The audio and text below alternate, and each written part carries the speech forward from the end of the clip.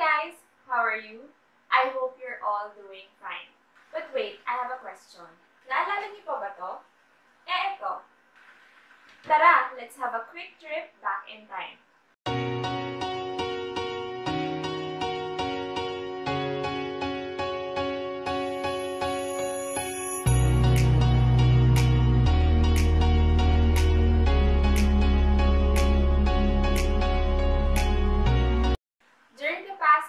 As I was going through some stuff here at home, I found some things from many years back. Yung mga ka-age ko or yung mas matanda sa akin, for sure familiar sila dito sa mga gamit na to.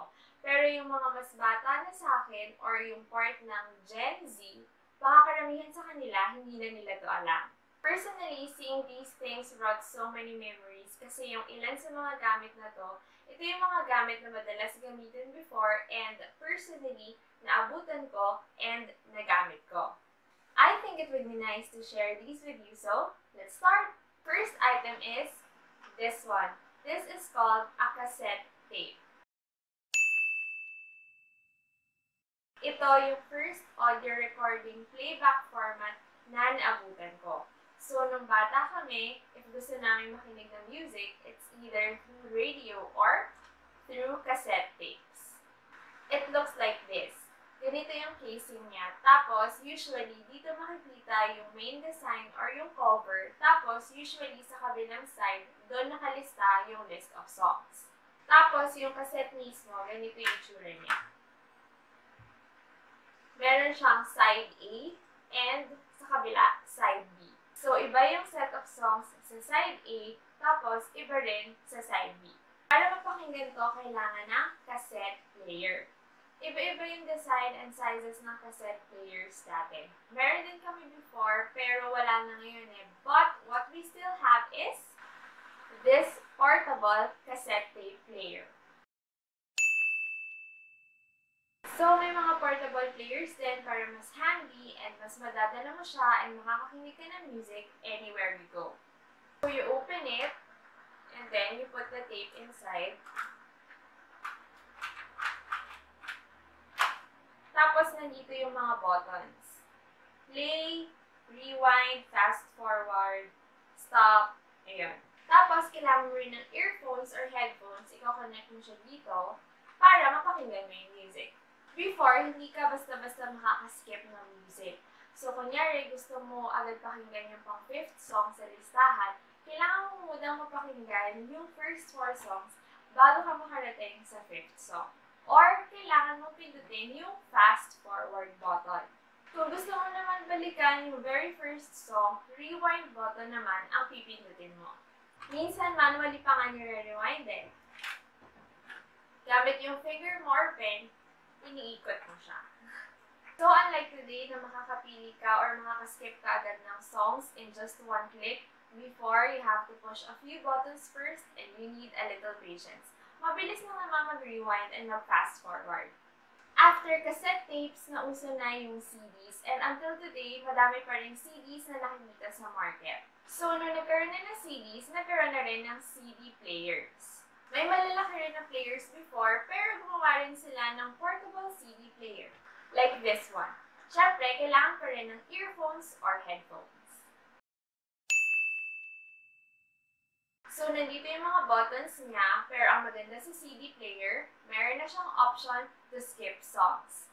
Tapos, portable din siya, so pwede mo siyang madala anywhere you go. Siguro yung mga bata ngayon, parang iniisip nila na awkward tingnan pag dala mo to sa labas dati kasi medyo malaki siya. Pero ganun dati. Madalas kang makakakita ng naka-earphones or headphones tapos sa mga portable players nakakonect. Minsan, hawak nila or minsan nasa bag nila pero hindi naman siya awkward tingnan dati kasi ito yung uso dati. From music, punta naman tayo sa movies. Mahilig ako sa movies even before pa. And pag may gusto kami panoorin ng movie, usually nanonood kami sa sinehan or bumibili kami ng VHS tapes. Ito naman yung unang video recording playback format na naabutan ko. Before VHS tapes, sabi ng parents ko, ang meron daw is Betamax. And ganito itsura niya. Mas maliit siya kesa sa VHS tapes. Pero hindi ko na naabutan itong Betamax eh. VHS na nung time ko. So, ganito yung journey. At para mapanood mo siya, kailangan ng VHS player. Nakakonect yun sa TV. Tapos yung player, meron din siyang buttons na play, fast forward, rewind, ganon. Tapos, pag natapos mo na yung buong movie, hindi siya automatically nababalik sa pinakasimula after. So, kailangan mo pa rin siyang i-rewind. Sa VHS players, meron namang rewind button, pero may isa pang option. I-rewind mo siya using this, a VHS tape rewinder. So, ipa-plug lang siya sa power outlet, tapos i-open mo. Tapos, ipapasok yung VHS tape dito, then close. Then, mag-rewind na siya. Halos lahat ng klase ng VHS tape rewinders na naaalala ko, car yung design niya. Hindi ko din alam kung bakit, pero ganon. Madalas napapagkama lang toy cars ang mga VHS rewinder, pero hindi. Rewinder pala siya. To name a few of our VHS tapes before, I have classic Disney films like Snow White, Sleeping Beauty, and isa sa pinaka-paborito kong ulit-ulitin, Cinderella. I also have Lion King, sa VHS tape ko yun una napanood, and Alice in Wonderland. I have Aristocats, favorite ko din yun. Babe, yung story ng Baby Pig, I have that also. And isa sa paulit-ulit kong pinapanood dati, yung Honey, I Shrunk the Kids na movie. Fun fact, the very first movie that I watched on VHS was Free Willy. I also remember uso yung video rental places before. So, para siyang isang malaking library, pero sa halip na books, puro movies yung makikita mo doon. So, madami tong VHS. Then, yung VHS, eventually, nag-evolve siya into VCDs and DVDs. So, dumagdag na rin yun sa mga pwede mong i-rent. Per movie, may bayad yung pag-rent, tapos, ibabalik mo siya after a few days. Usually, after 1 week. Nakakamiss kasi actually isa siya sa happy places ko before. Kasi parang ang saya lang maghanap ng movies. Hihiram ka ng mga bagong movies or hihiramin mo lang ulit yung mga movies na nagustuhan mo before. Pwede ka rin bumili ng VHS, VCDs, or DVDs doon, pero syempre, mas mahal yung price. The famous video rental places before were Aka Video and Video City. Ngayon, very accessible, very comfortable, and sabi nga nila, very chill na ang panonood natin ng movies kasi meron na tayong movie streaming sites and movie streaming apps.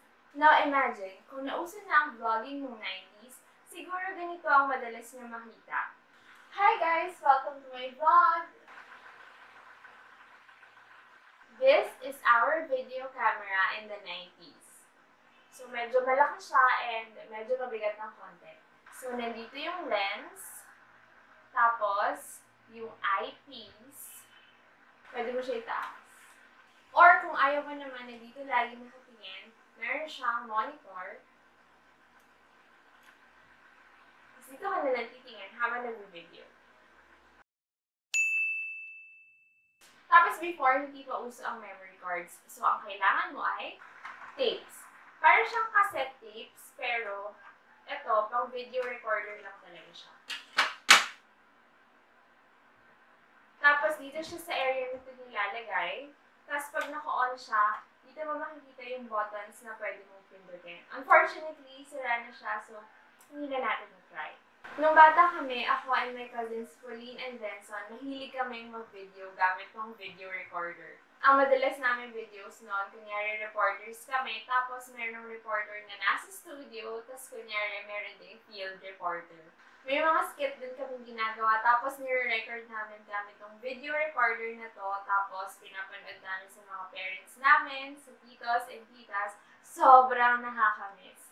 Unfortunately, hindi na namin sure kung nasan yung mga tapes na nagamit namin before, pero hopeful pa rin kami na makita yon. Ngayon, sobrang dali na mag-video kasi very handy na ang mga gadgets natin. Kahit sa cellphone, may camera na and may video recorder pa na kasama. Pero dati, magkaiba ang gadgets for taking videos and taking photos. Nakita na natin yung video recorder. Ngayon, tingnan naman natin yung camera. This is our camera before. This is an analog or film camera. So, kung napapansin nyo, wala talaga siyang way para makakuha ng videos. Pang-camera shots lang talaga siya. Ito medyo upgrade version na to kasi may zoom option na yung lens niya. Yan. Pero yung pinakaunang analog or film camera talaga na naabutan ko, flat lang yung lens. Tapos, hindi pa rin uso yung memory cards before. Ang ginagamit dati ay film. Kaya siya tinawag na film camera. Dito siya nakalagay.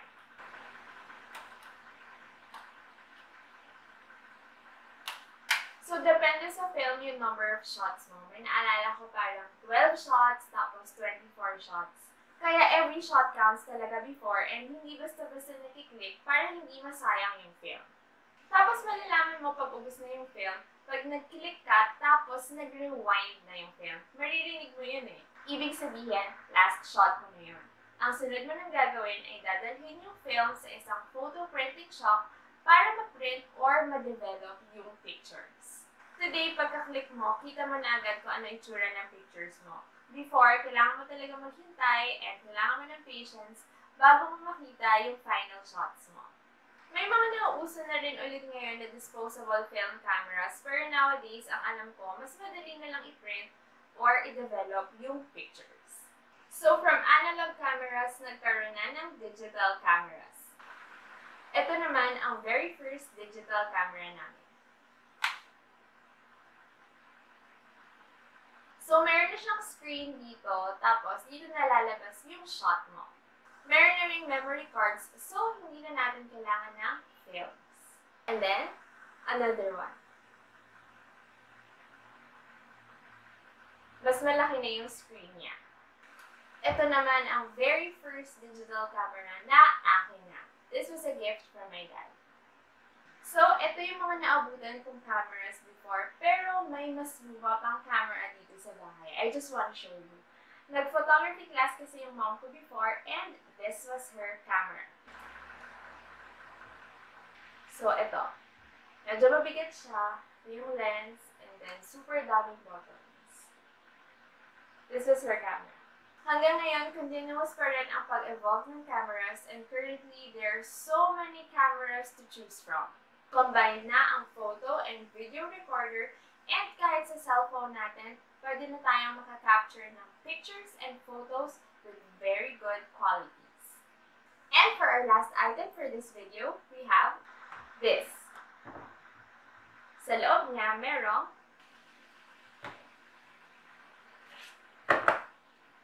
this one. This is what we call a floppy disk or diskette. Ito yung ginagamit before to save or store files from the computer. May different sizes din siya, pero I think ito yung pinaka-usual. This is the 3.5-inch floppy disk. And if I'm not mistaken, per size, parang fixed na yung capacity or yung memory niya. Medyo matagal din ako gumamit ito. If I remember it right, diskette pa rin yung gamit ko until second year high school. Pero that time, nauuso na din yung USB. So, sa class namin, merong mga naka-diskette pa rin, tapos merong iba na naka-USB na. Tapos, no third year high school ako, nag-shift na rin ako to USB kasi parang that time, nagsisimula na yung paglabas ng mga bagong computers na wala ng area for floppy disk. So, syempre, I had to go with the flow. Nag-start na rin ako mag-USB. Woo! That was fun!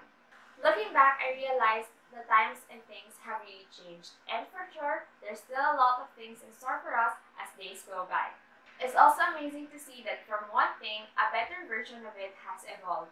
And if it happened to material things, it can also happen to us humans. We can still and continuously become a better version of ourselves. So that's it for this video. I hope you enjoyed watching. I had a fun time looking back and nakakamiss din tong mga gamit na to. Pero sabi nga nila, we have to go with the flow, move forward, and adjust to whatever the future may bring. Kayo, ano yung mga gamit na nasa inyo pa rin hanggang ngayon? Feel free to share it with me.